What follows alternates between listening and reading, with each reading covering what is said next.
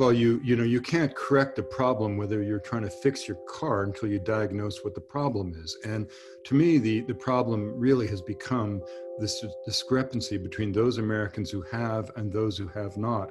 Because the American vision is born on a dream of equal access to opportunity. Mm. And yet when you have statistics whereby the average CEO makes 400 times as much as the employee, where 1% of the population control $30 trillion of assets, and the bottom half has more debt than assets. The moral and psychological impact of that is extraordinary.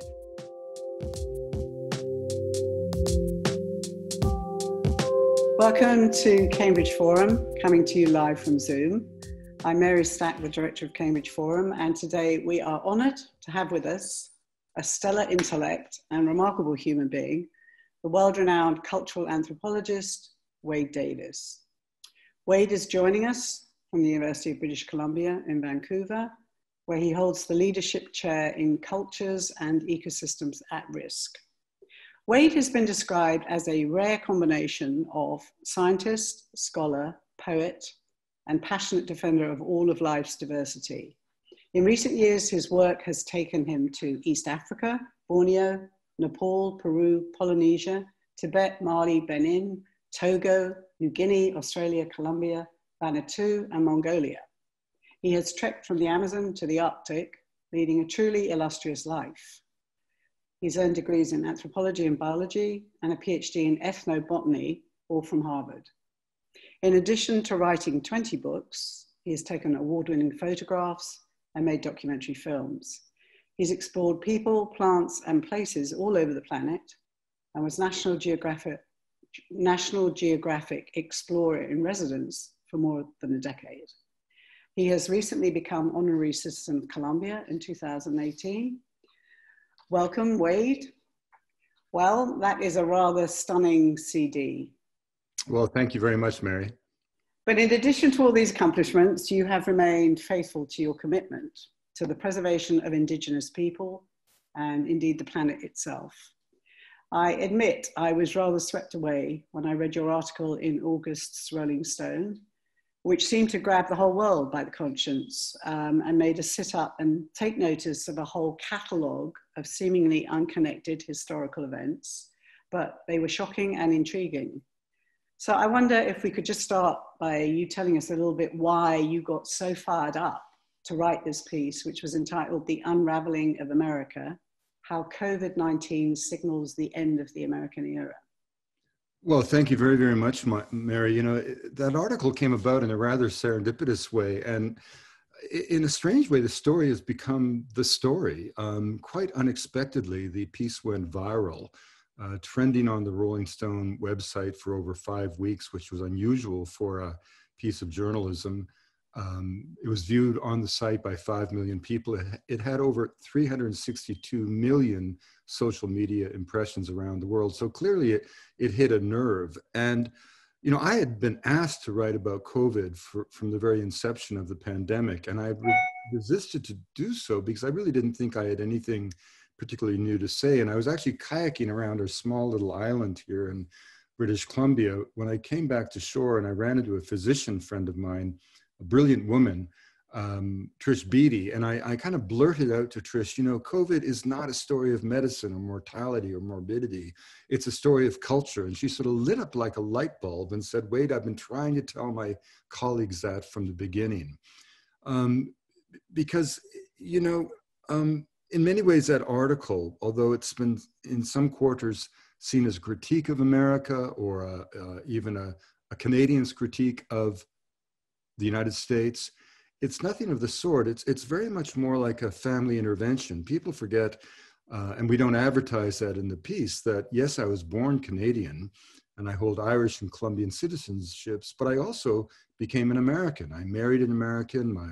My life was made in the States. My career could never have happened in 1,000 years in Canada. My father-in-law was almost US president, offered the vice presidency by Richard Nixon. He turned it down.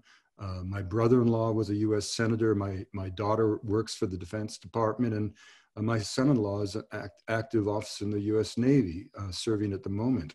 So I love the United States and I admire it so much. And the piece is very much, I think, like a love letter. You know, it's like a family intervention where, you know, if you've got a troubled member of your family, the first step is to hold a mirror to their face to show them how far they've fallen. And I think that is the first step on the path of rehabilitation. Look, pandemics have come and gone in our lives. Sometimes they have extraordinary impacts. Obviously, the Black Death in the 14th century, by wiping out half of Europe's population, transformed the economic infrastructure, leading to the Peasants' Revolt of 1381, which overthrew the medieval order and transformed European life for all time. By contrast, the Spanish flu of 1918-1919, which killed millions of people, including, incidentally, my own grandfather, who walked out of his house in the morning and was dead by the afternoon, it had a less impact only in the sense that the mortality, tremendous as it was, occurred in the immediate wake of a war whereby the entire world had somehow, not somehow, for obvious reasons, had become, in a sense, numb to death.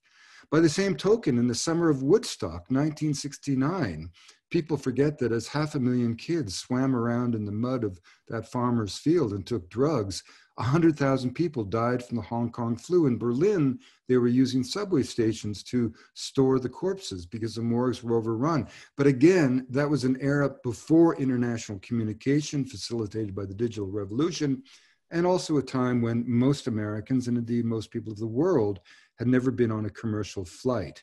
So the spread of the pathogen was not as ubiquitous.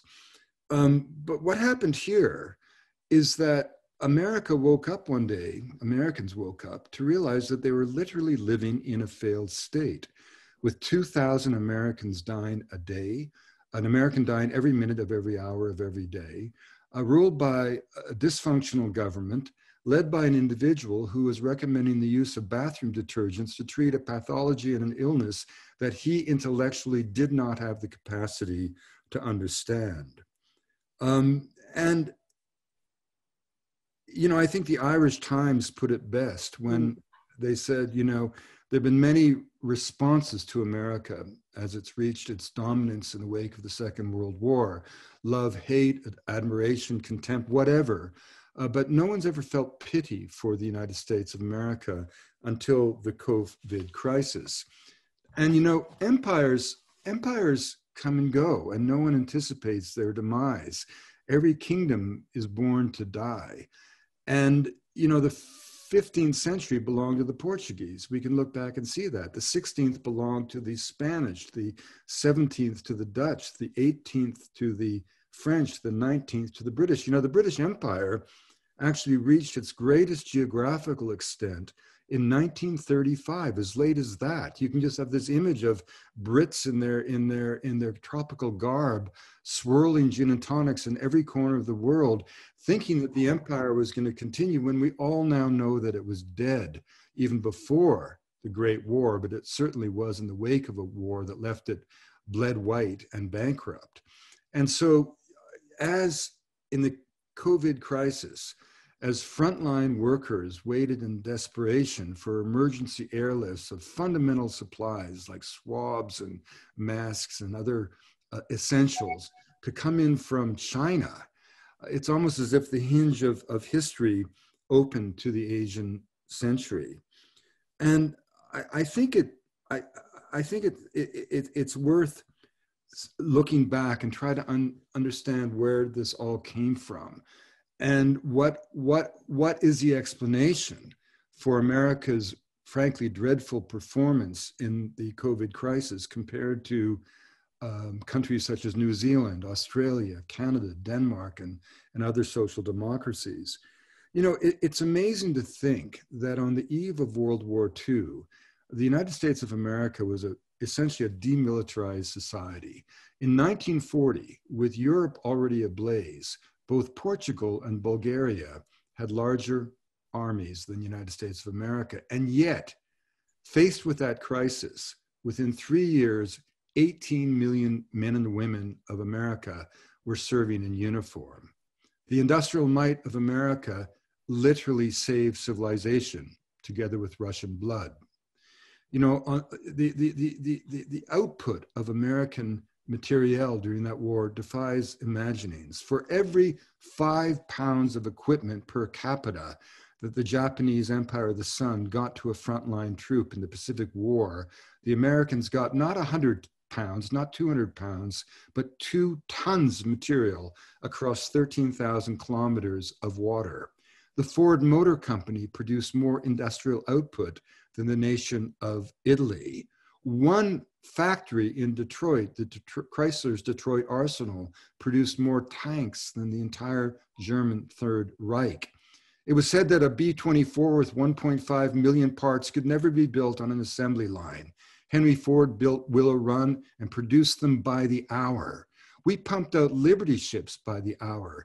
The record for building a Liberty ship, start to finish, was 4 days, 29 hours, and 17 minutes. We created so much industrial output that we didn't even think twice in sending 500,000 Studebaker trucks to the Russians, over 1 million miles of copper wiring for radio phones, 500,000 radio sets for the field.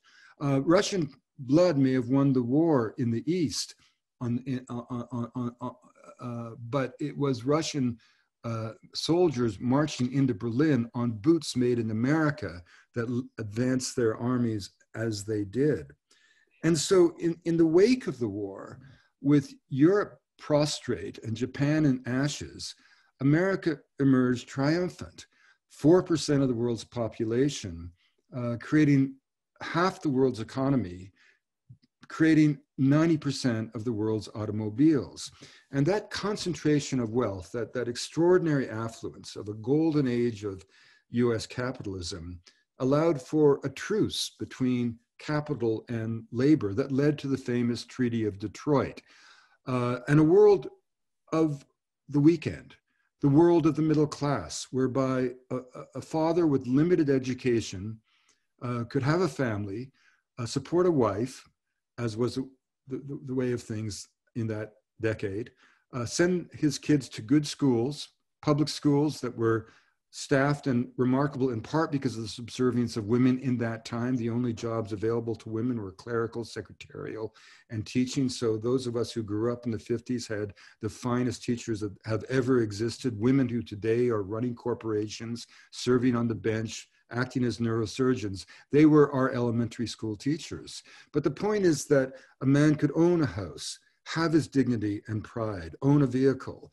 be out of debt, and look forward to a bright future.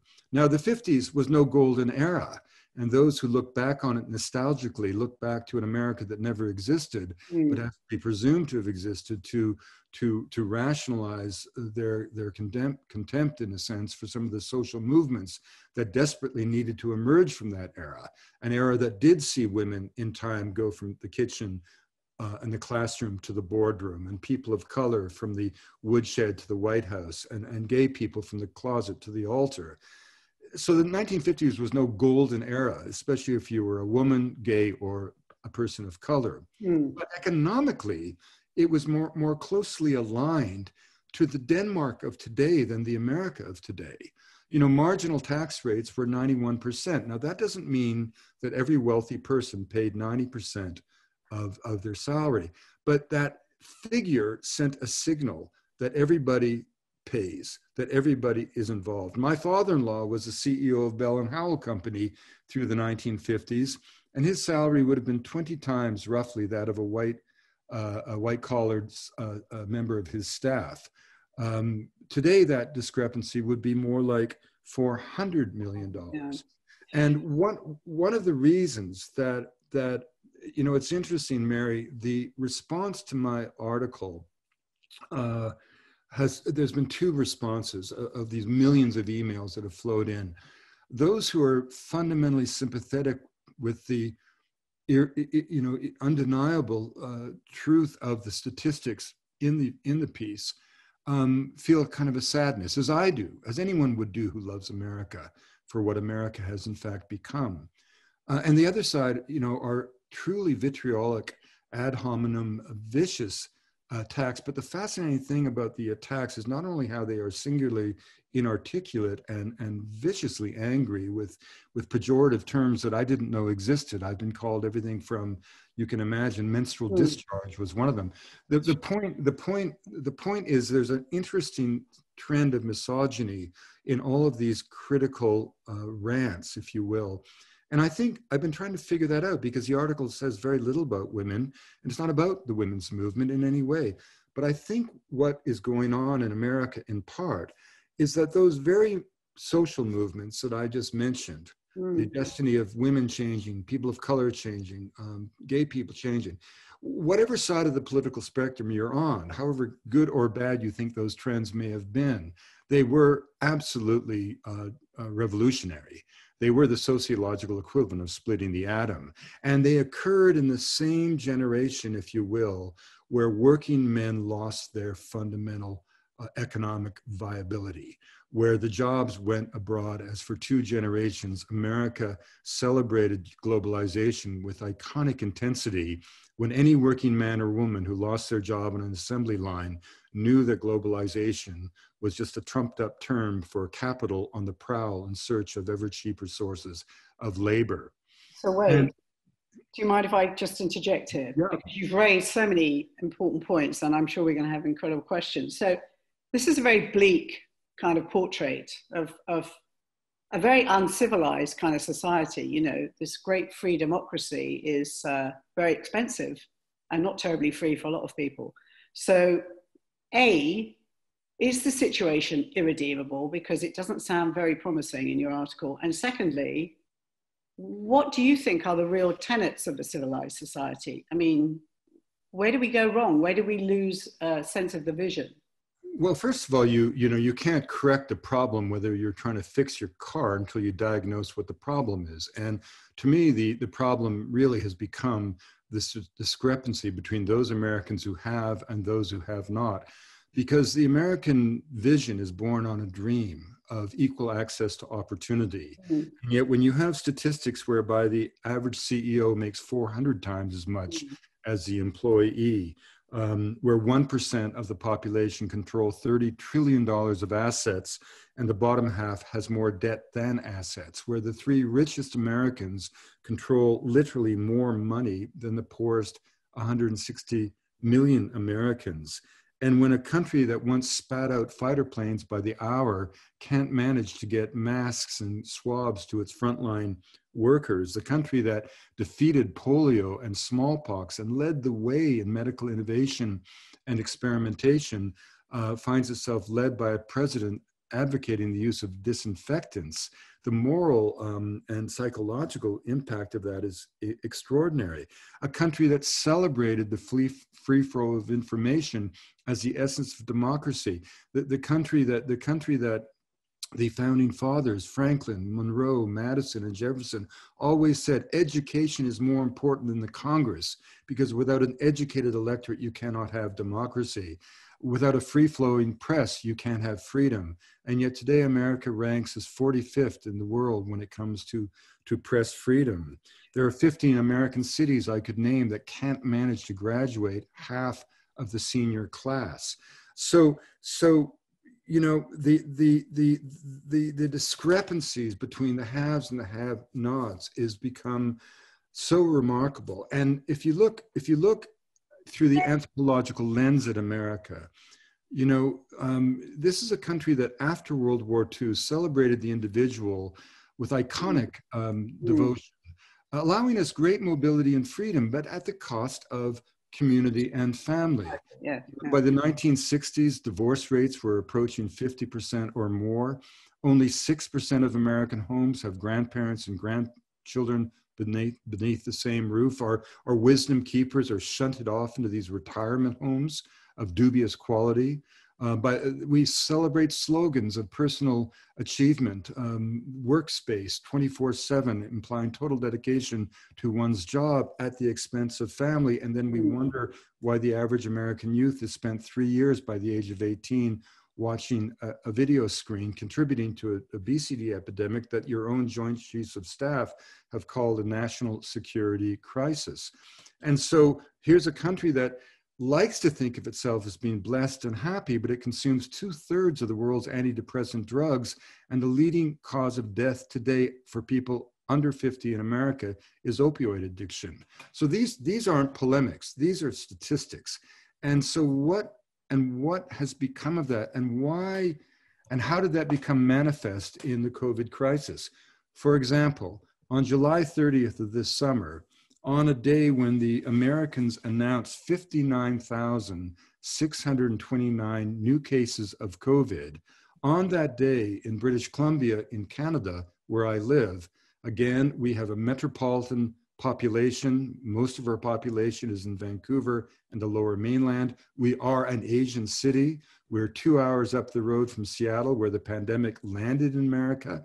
At the time, we had dozens of flights coming in every day from Asia and from China in particular. And yet on that day when America announced nearly 60,000 new cases of COVID in all of our hospitals in British Columbia, the whole province, which incidentally is larger than California, Oregon, Idaho, and Washington State put together, we had 5 cases of COVID in our hospitals. So what went on here that didn't go on there? And part of this is that the nations that were successful were nations where the people still believed in their institutions. Social democracy. Some kind of national cohesion, which we seem to have lost. In Canada, we are a free enterprise, dynamic capitalist system, as is every social democracy. But the idea of social democratic capitalism is not the ascendancy of the few, but the benefits being available to the many. Every tier of the society is lifted by the entrepreneurial zeal of the country. This is a country in Canada where we recognize that the measure of wealth in a civilized society is not the currency accumulated by the lucky few, but the strength of social relations and the bonds of reciprocity that connect everybody in common purpose. You know, our healthcare system, for example, like our country in general, is by no means a perfect place or a perfect system. But it is a system that worked in this instance because fundamentally, our healthcare system is focused on the collective, not on the individual, and certainly not on the private investor who views every hospital bed as if it was a rental property. I try to explain that, Mary, in an allegory, if you will, that is in the Rolling Stone article.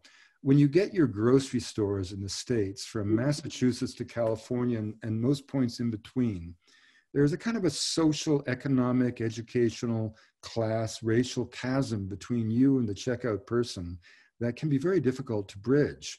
In Canada, you don't feel that. And it's not like you feel necessarily like a peer with the person at the till.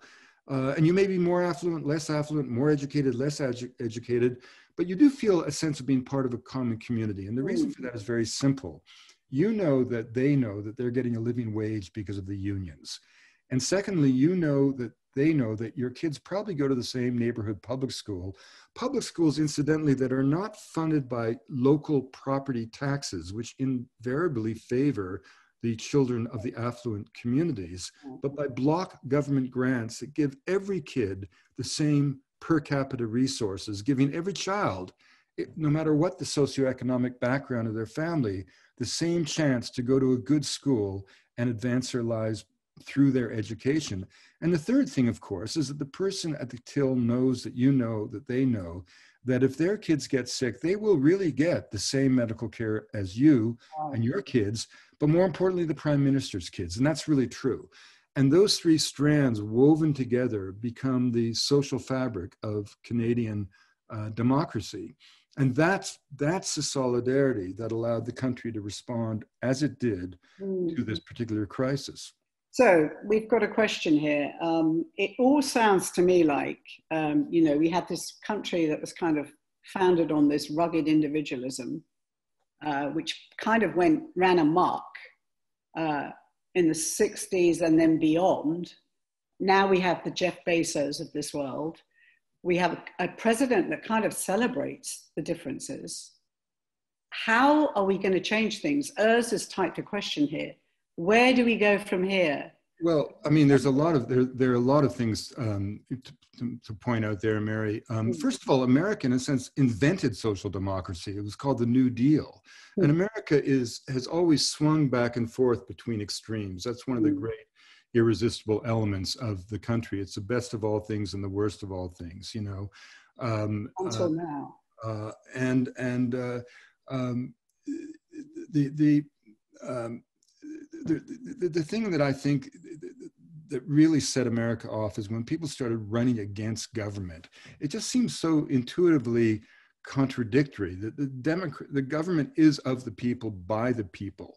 If you define, as Reagan did, the government as being the source of all of your ills, it's kind of it's almost like psychotic if you think about it.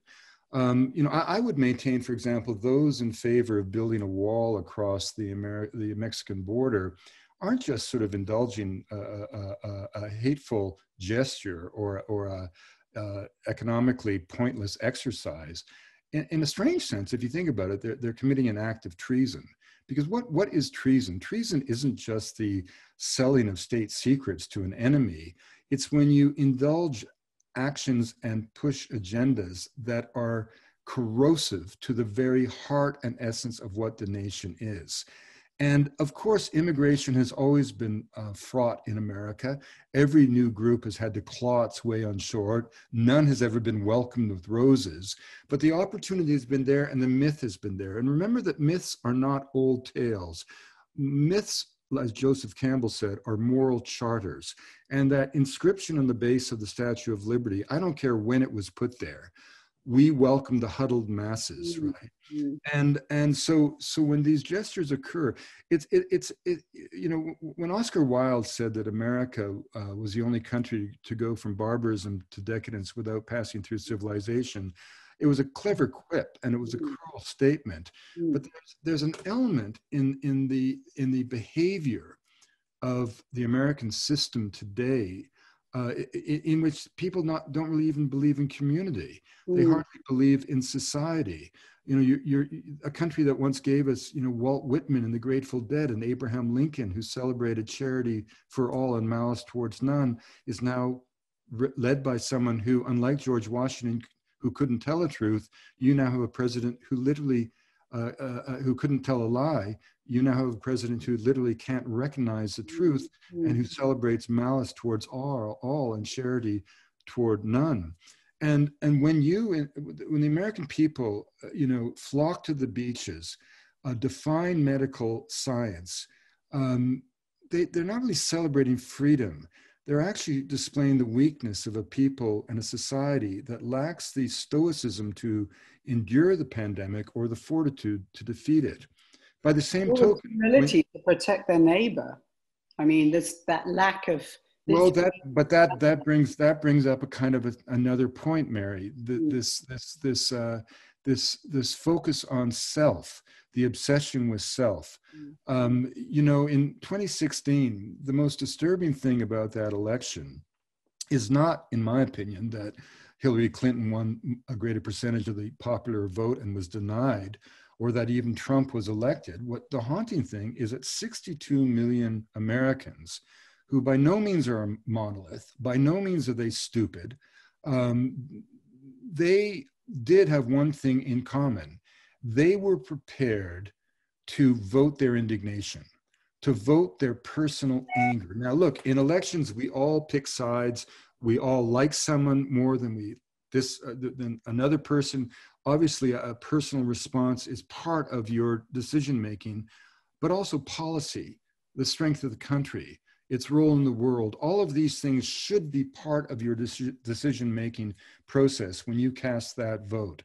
And certainly, if I didn't like a president who I knew was going to maintain world peace, and I loved a presidential candidate who risked putting the country on a war footing for no reason, I would swallow my pride and vote for the person I didn't like.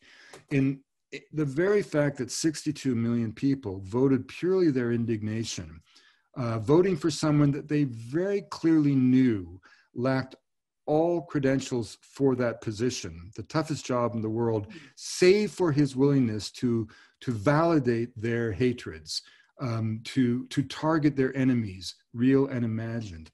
I think the fact that 62 million Americans, which in terms of the people that actually vote, is coming damn near close to half the voters of America, were prepared in a sense to throw away their vote to satisfy their anger, as opposed to thinking of something bigger than themselves, is a sign of decadence. And you ask, what can America do about this? Well, obviously, there's much that can be done about it. The return of the fairness doctrine to encourage media to tell stories objectively and fairly, with both sides of the story truly being represented. I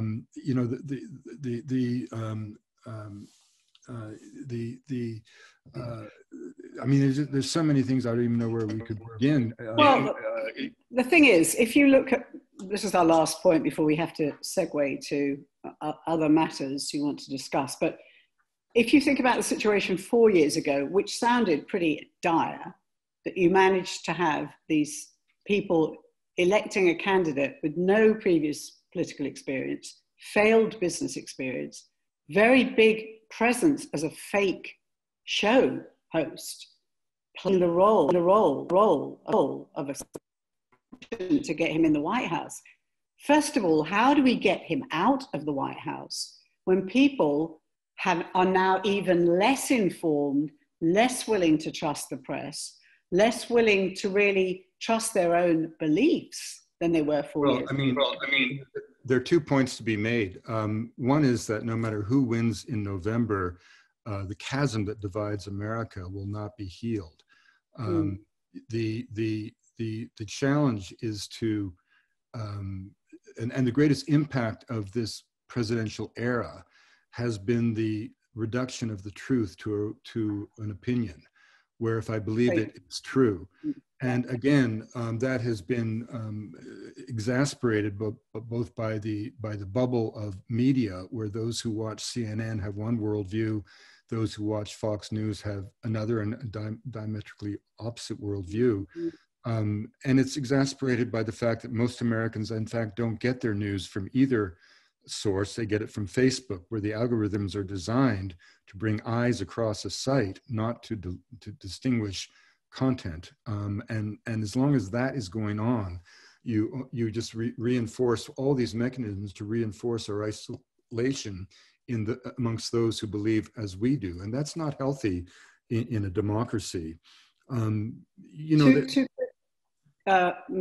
calls have just come in here. 2. One, how do we redistribute income now that 1% has so much power, says Diana Dill. So that's one question. Secondly, how has the Koch family funding for over 25 years, the Tea Party candidates, the killing of the fairness doctrine, and other strategies of the Republican Party been the primary force setting up the divide?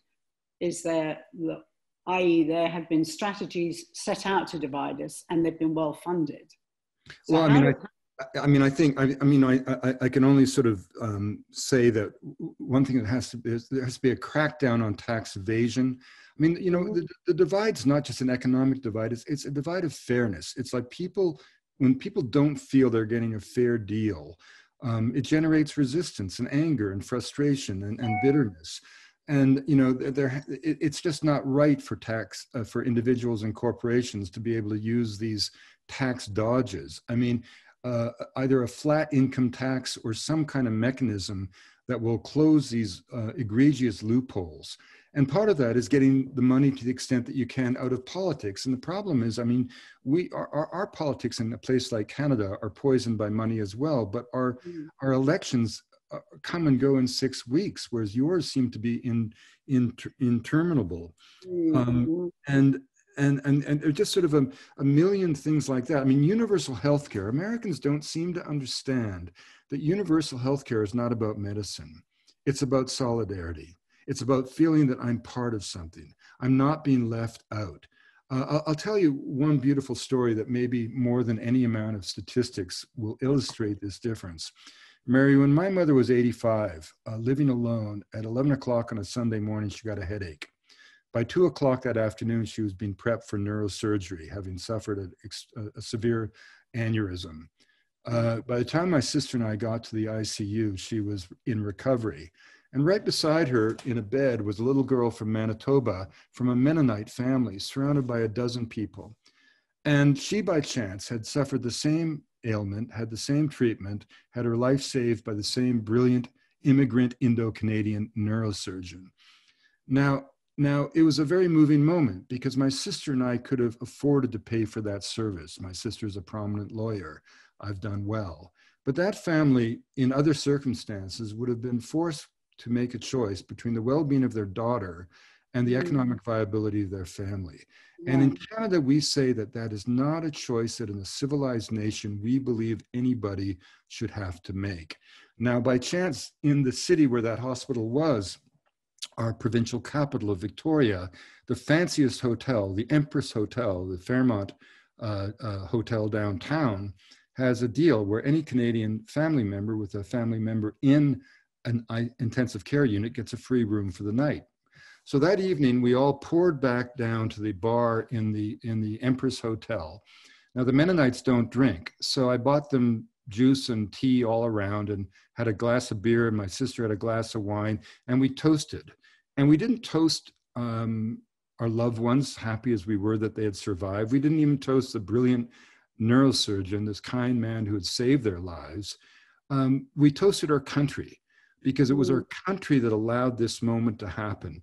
Two families from opposite sides of the economic, educational, religious spectrum, if you will, coming together as one with huge amounts of gratitude, not just that our loved ones were alive, but that our country had looked after all of us together in that moment of need. And to me, that is the most perfect moment I've experienced of our muted Canadian patriotism. You know, we don't really wave the flag in Canada. We didn't even have one until 1965, and then we came to a standstill fighting over 1 or 3 maple leafs. The most perfect expression of our muted patriotism is a line of Francophone verse that says, "Mon pays n'est pas un pays, c'est l'hiver."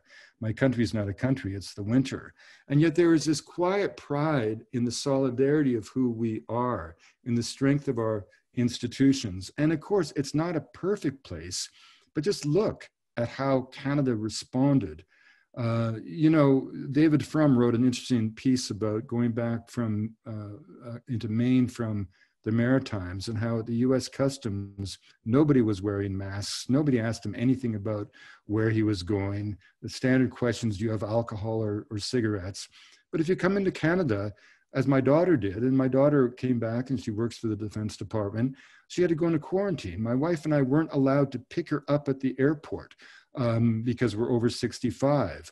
She had to be left a car. She had to tell the customs people what her plan of quarantine was, what her contacts were. The health authorities contacted her 3 times in that fortnight.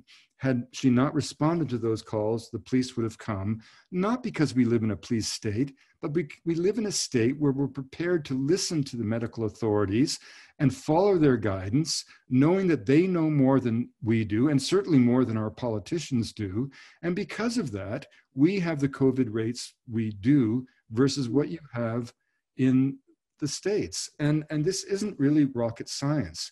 And there are ways to regenerate the dream of America, you know, to focus on, look, you know, in the wake of World War II, tragically, having been a demilitarized society before the war, in the wake of the war, America never stood down. We today have troops in 150 countries. Since 2000, we have spent at least $6 trillion on war, money that could have been invested in infrastructure. China during that time, since the 1970s, has not once gone to war. We've never been at peace. And they've been building their infrastructure, pouring more cement every 3 years than America poured in the 20th century. So in other words, there are clear solutions that could bring the country together. I mean, if you think of just little Costa Rica, great example to us. One of the highest quality of life indexes, gave up their military so that they could reinvest the money in health and education. Well, Very. look, America's military authority has been essential. I mean, let's not forget that there was a Cold War to be fought.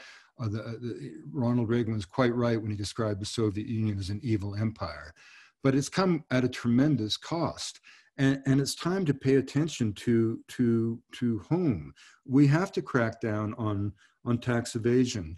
The American definition of freedom has become the right of an individual to own a personal arsenal of weaponry that trumps even the safety of children in our schools. Look, Mary, I own 6 guns. I have hunting rifles and shotguns and bird guns. Not one of them is registered with the government, but not one of them is designed to kill people. I wouldn't even think of buying a submachine gun or a clandestine handgun because those are not what hunters need. I'm a hunter, and by the same token, you can go. How great if we could just legalize drugs to kill the criminal element and to liberate our prisons and to send a message to the Black people. African Americans are 13% of your population and over 60% of the inmates in federal penitentiaries, mostly for petty drug crimes. Drug crimes, what about finally a kind of a national period of service where every young man and woman in America had to come together for a year or two and do something for someone else? Bringing together people from all walks of life and all regions, urban, rural, and bring them together to actually help other Americans. What if your elections were reduced in scale you realize some congressional races in America involve more money on both sides than federal national elections in total in Canada? I can believe it. It's just unbelievable. I want to just end that discussion of the unraveling of America by saying that nobody in the world would rather me to be proven wrong in my prognosis than myself. I love the United States, and trust me, this is a country that at one point in the lifetime of my father, literally saved civilization. And if and when the torch of history does indeed pass to China, with its treatment of ethnicities, its contempt for democracy and a free press, its expanding aggressive militarism around the world, we will certainly be nostalgic for the best years of the American century. So I'm going to thank everybody for taking part, thanking Wade first, in today's Cambridge Forum with world-renowned cultural anthropologist, author and explorer Wade Davis, who has been described as a rare combination of scientist, scholar, poet, and passionate defender of all of life's diversity. He joined us today from the University of British Columbia in Vancouver, where he holds the leadership chair in cultures and ecosystems at risk. So thanks everyone for your support. I will see you all in 2 weeks. Goodbye for now.